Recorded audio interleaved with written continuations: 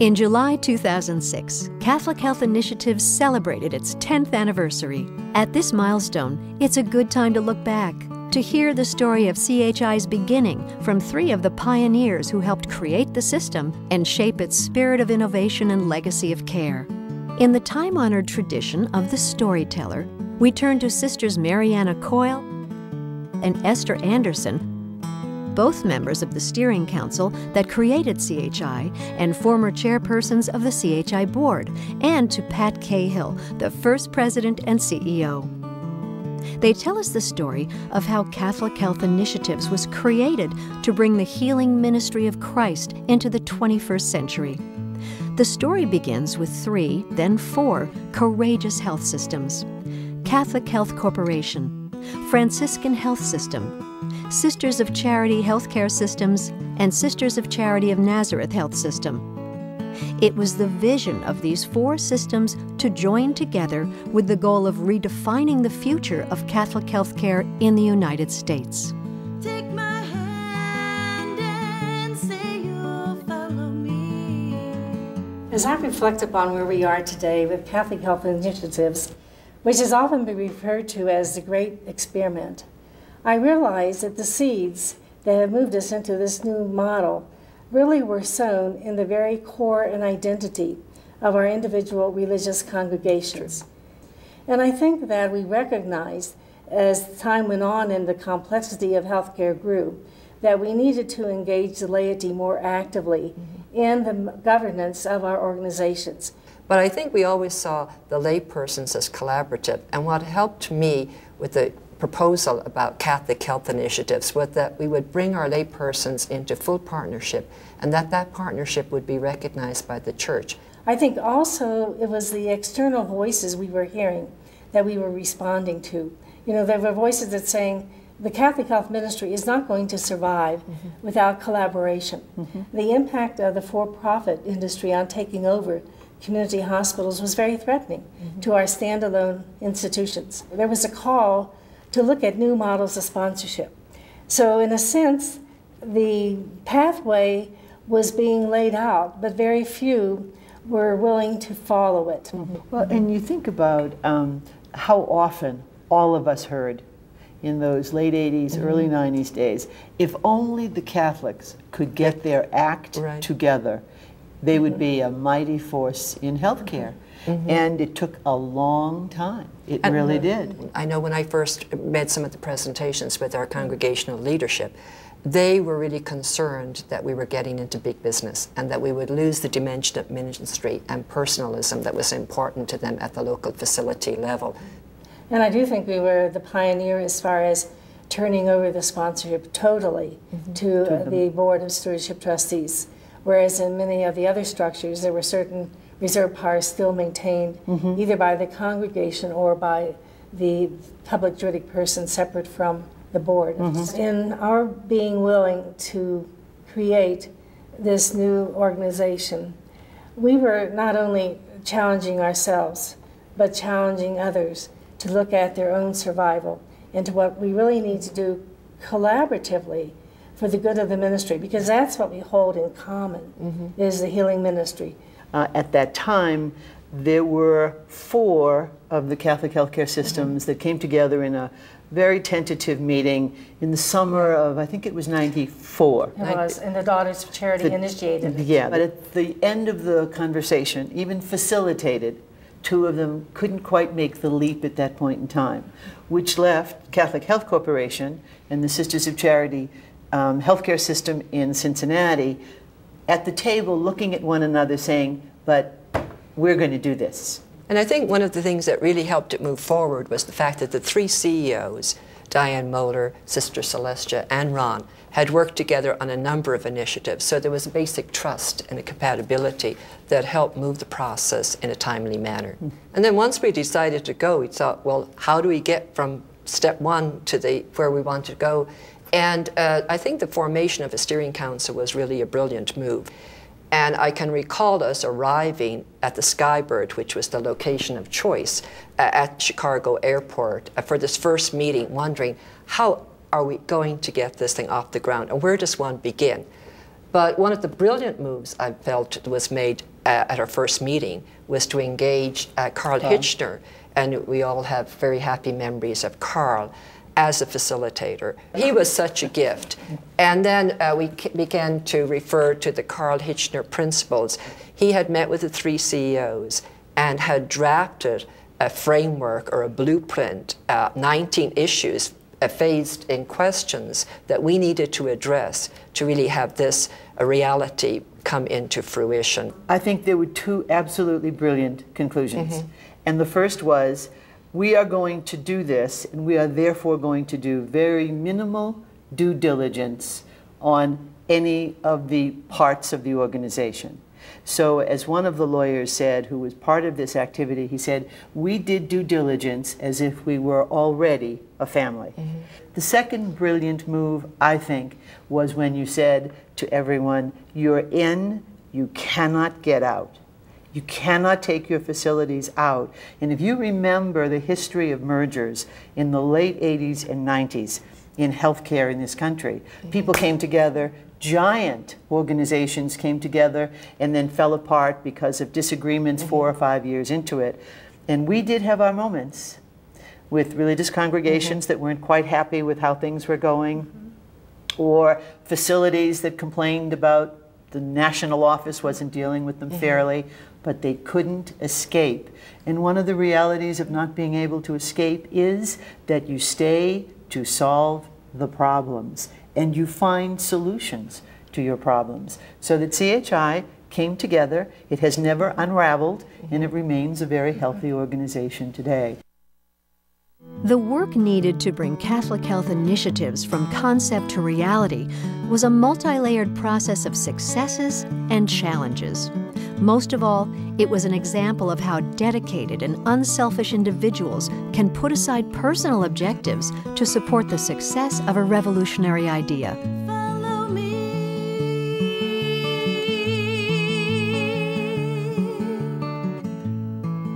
I think for a lot of people who may not be familiar with the term public juridic person, it's helpful to clarify that within canon or church law, a public juridic person is the same as a corporation is in civil law. It essentially gives you an identity that the law can deal with.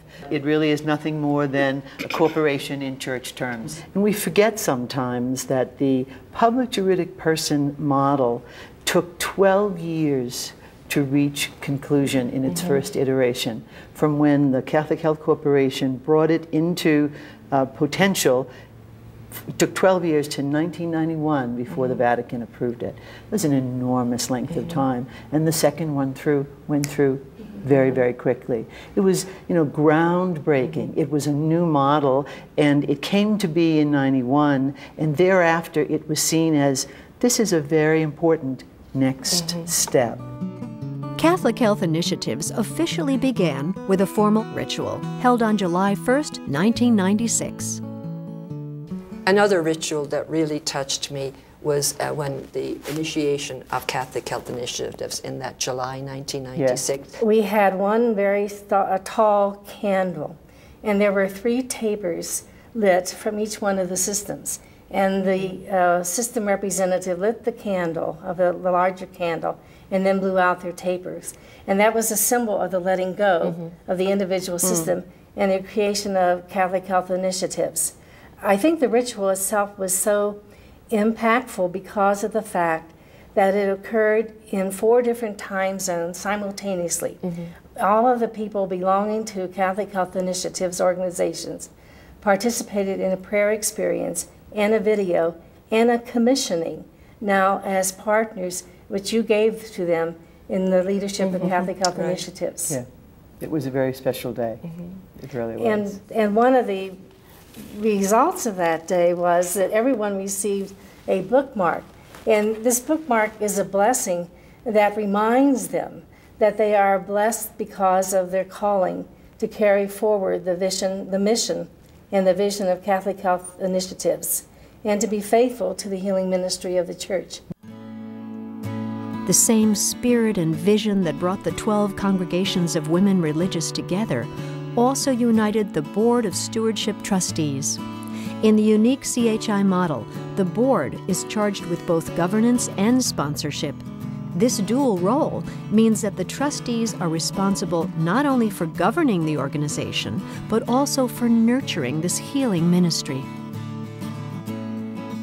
One of the areas that the Steering Council was very concerned about was the definition of the role and the composition of the Board of Stewardship Trustees.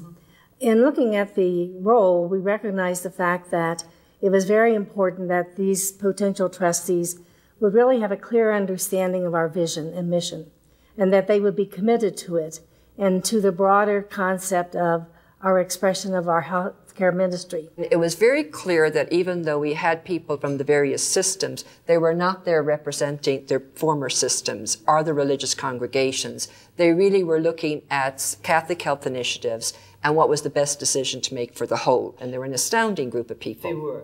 And we were really creating our own path. What did it mean to be both governance and sponsor in the same role?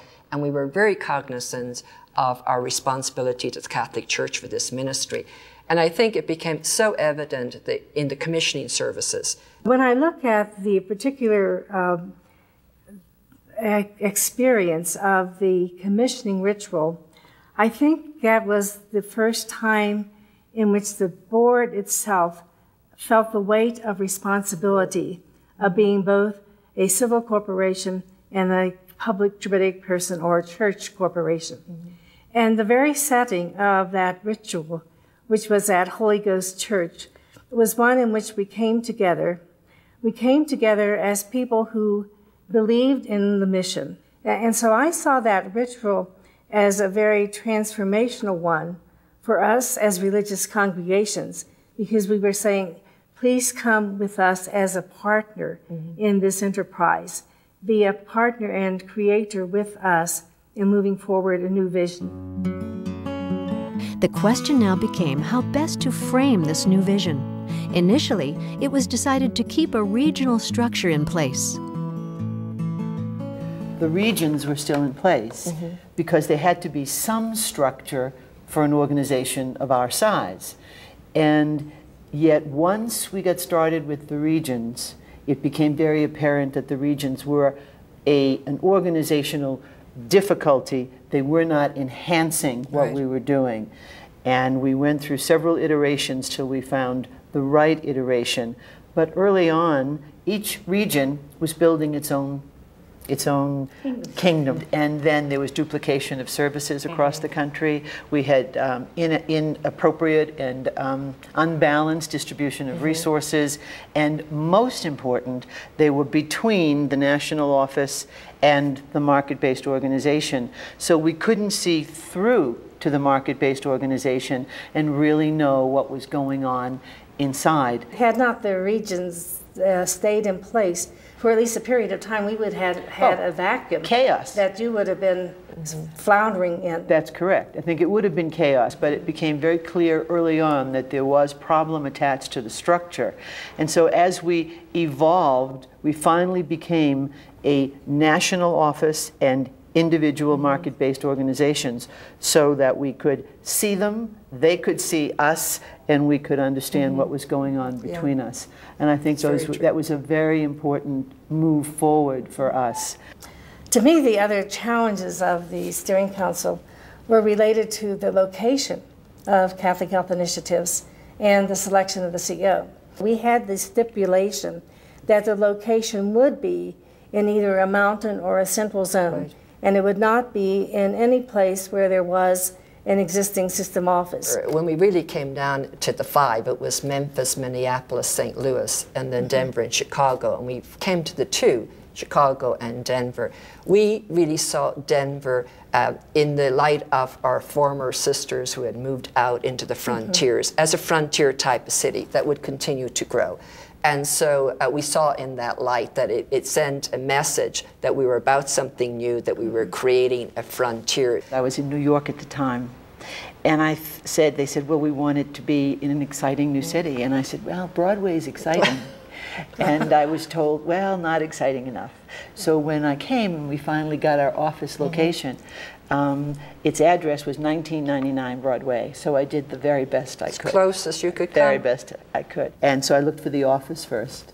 And as I was going over to 1999 Broadway to look at that building, one of the young men who was taking us around the city said, "You might not want to go to this building.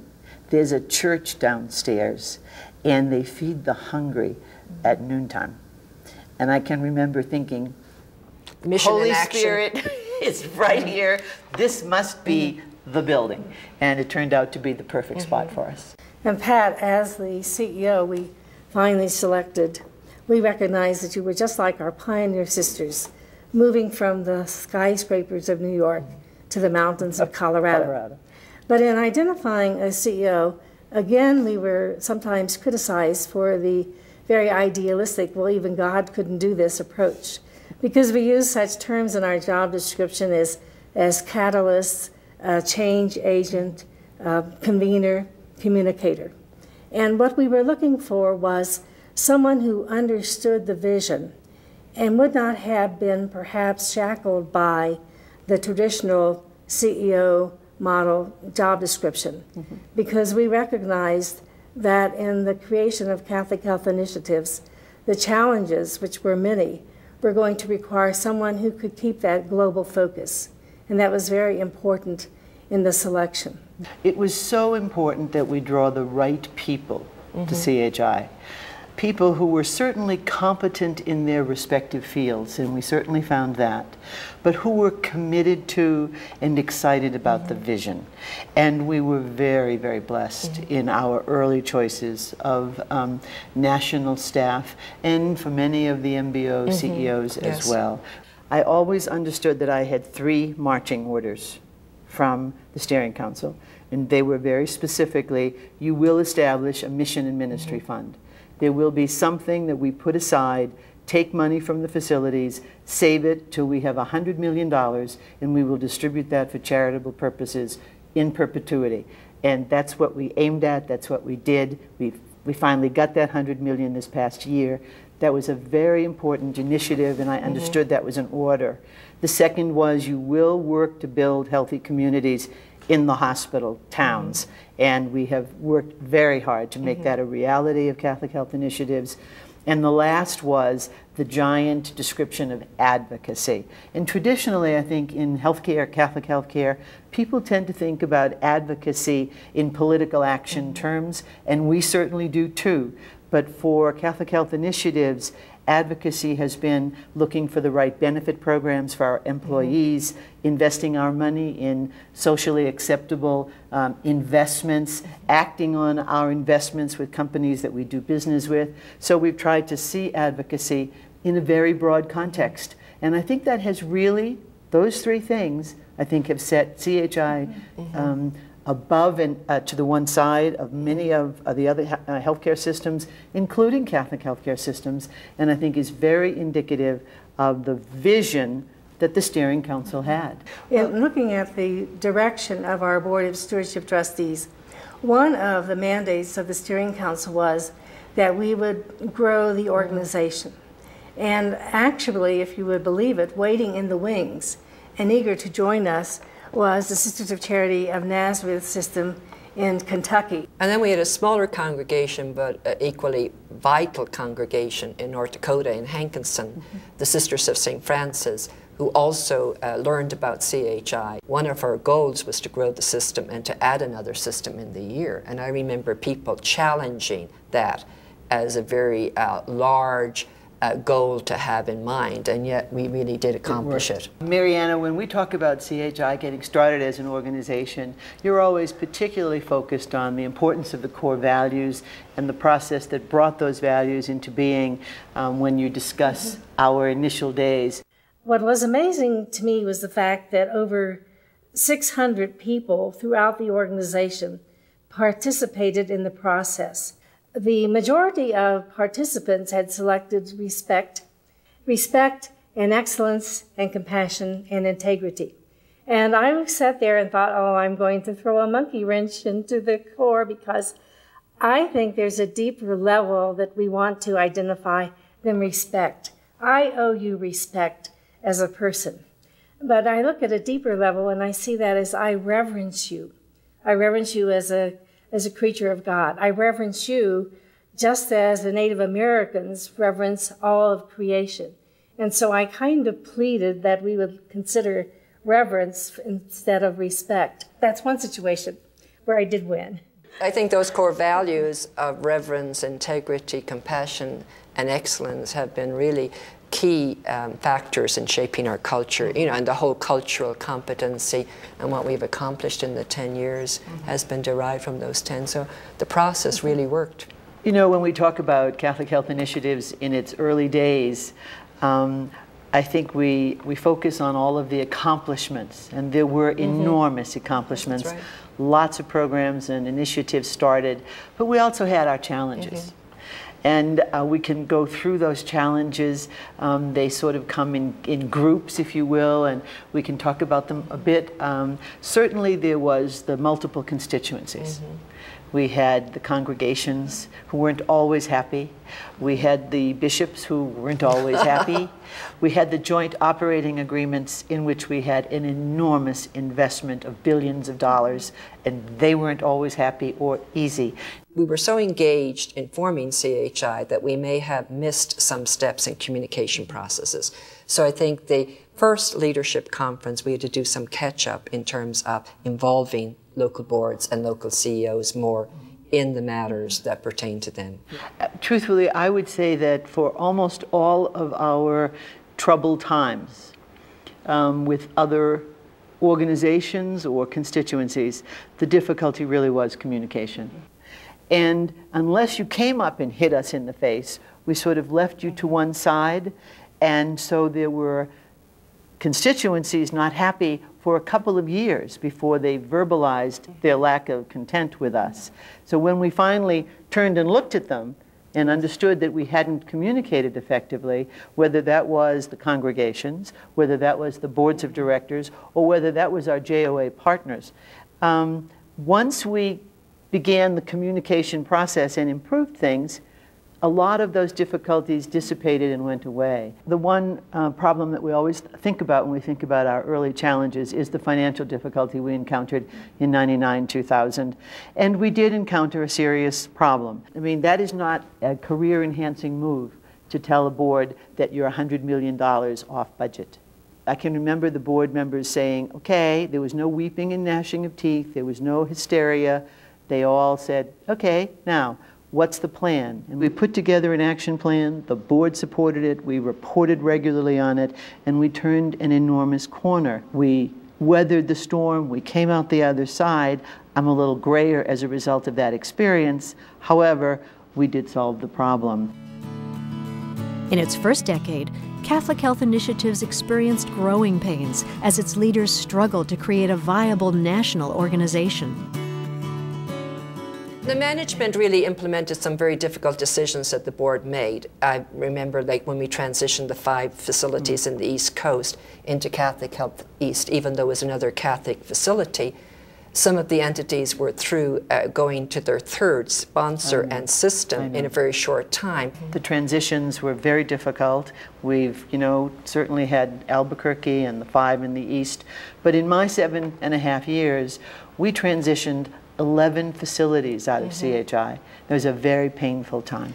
Well, I think what made it difficult is people really bought into the vision and the mission of CHI and invested themselves totally in it. That's right. And then in a very short period of time, they were no longer part, so to speak, of the family. Yeah. And that was painful. Perhaps one of our hardest was we closed sold the last Catholic hospital in New Mexico. I think that was an example of where we spent almost 2 years in dialogue with the local board in making the decision. You recall our meeting with the Archbishop of Santa Fe. I do, indeed. And how distraught he was at the fact that we were not able to continue that ministry. But what I see as a redeeming factor, certainly for the people of Albuquerque, is we set up the St. Joseph Community Health Services. And in that doing so, we guaranteed a presence in Albuquerque. But we also are focusing on healthy communities and on preventative health. And I think that in itself is modeling a new way of being in ministry without having the institutional structure. As Catholic Health Initiatives matures as a national health system, everyone is dedicated to living the legacy of the foundresses and to advancing Catholic health care. Follow me where I go, what I do, and who I know. One of the rich gifts of our Catholic heritage is ritualization, and I really believe that that helped us tremendously in this process of change in Catholic health initiatives. And one ritual that particularly touched me, and we performed every December, was the ritual of alienation, which is a church term for the transfer of assets, in this case from the religious congregations to Catholic health initiatives. And what was particularly touching for me too was some of the symbols that the congregation shared with us as a group that really personified what they were about in the process. And each congregation had its own individual symbol. I remember the Sisters of Great Bend, Kansas, provided us a cross that was made from Kansas wheat, and it was a symbol of their rural roots in Kansas. The Presentation Sisters gave us a lantern that was a symbol of Nano Nagle in Ireland. Her passion in walking the streets of Ireland in the night with this lantern lit by a candle, seeking out ways of helping the poor. And for the Mercies, we have in front of us a comfortable cup of tea. Right. And that was one of the symbols that they gave to Catholic Health Initiatives, which was a mandate of their foundress, Catherine McCauley. We tend to forget the enormous financial wealth in those assets. When Catholic Health Initiatives came together, 10 congregations of women religious merged with a signing of the paper, $5 billion in assets. And I mean, if that isn't a leap of faith, I'm not certain what is. So I think they were looking at these and handing them off and very aware of what a momentous occasion it was. The ritualization itself was so significant because we as religious congregations were turning over to Catholic Health Initiatives enormous assets that had been stewarded over 100 years by these individual congregations. So it was a sign of relinquishment, and it did bring tears to our eyes because it was a heartfelt moment of response to call and of the ongoing generosity of religious congregations to keep always in front of them the ministry as a primary reason for being. And our common ground was not whether we were Mercy or Dominican or Franciscan or Charity. It was because we were gospel women called to witness to the healing ministry of Christ.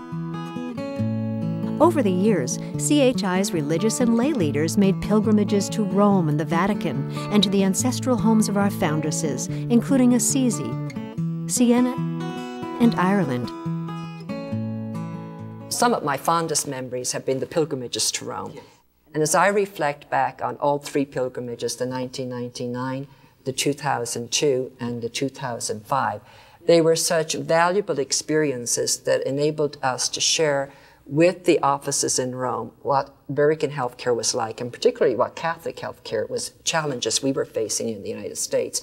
But was a wonderful opportunity for both the religious and the laypersons on the board to really have a formation experience together and understand the Catholic Church and our connection and our role as sponsor. Well, and I also think that when you think about 2002, we had a less than exciting experience with the Vatican. I think we forget that the Vatican is a bureaucracy.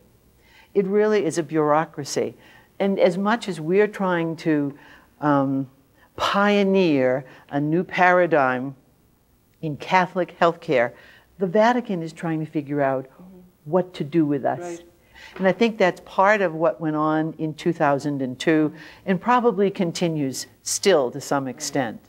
In addition to the meetings at the office, what was very rich in terms of the formation of all of us was to return to the origins of the founders of the different congregations. Like the first year, 1999, we went to Assisi and Siena and followed in the footsteps of Francis and Clare. And then the second year, it was an added privilege for me and a joy to go to Ireland. I wonder why.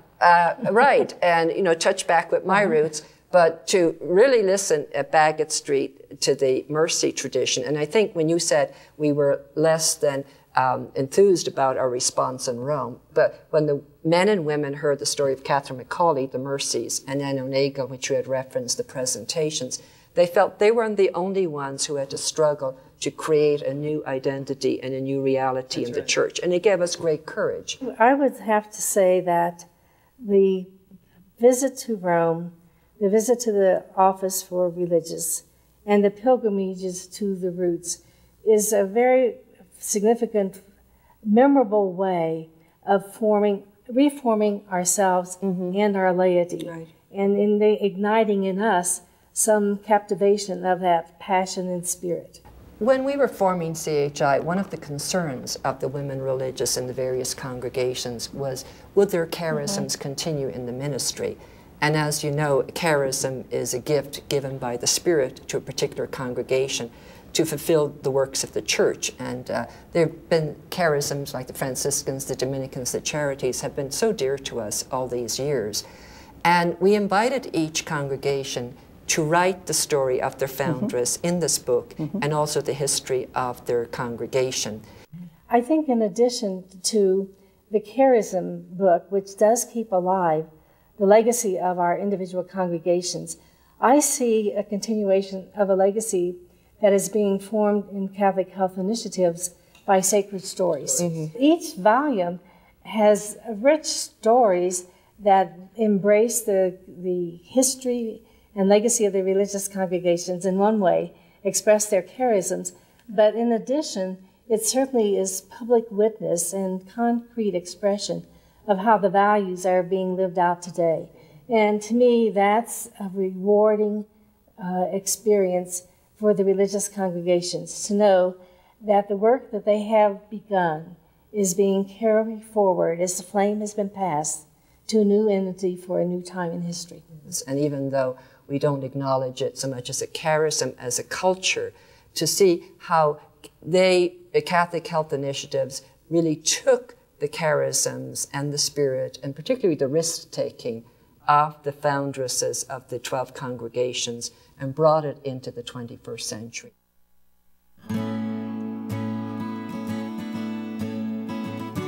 The work and sacrifice of many dedicated, forward-looking people created a bold new paradigm in Catholic healthcare.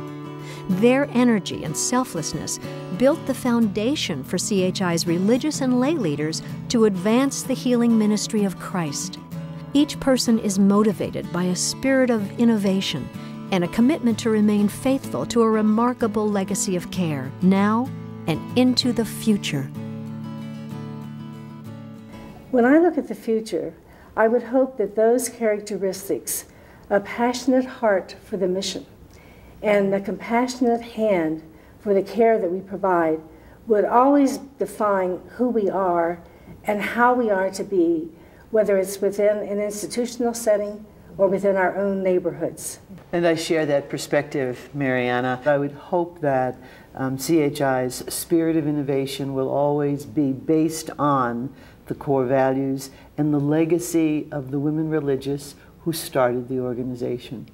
And that we were faithful to our foundresses and their beginning of a healthcare ministry here in the United States and nurturing it into the 21st century, and that it would have a future. And I think the fact that we're here today, 10 years later, attests to the fact that we did something that was creative and energizing and vital for the church in the United States. Follow me where I go, what I do, and who I know. Make it part of you to be a part of me. Follow me up and down all the way. Take my hand and say you'll follow me. Follow me where I go, what I do, and who I know. Make it part of you to be a part of me. and down.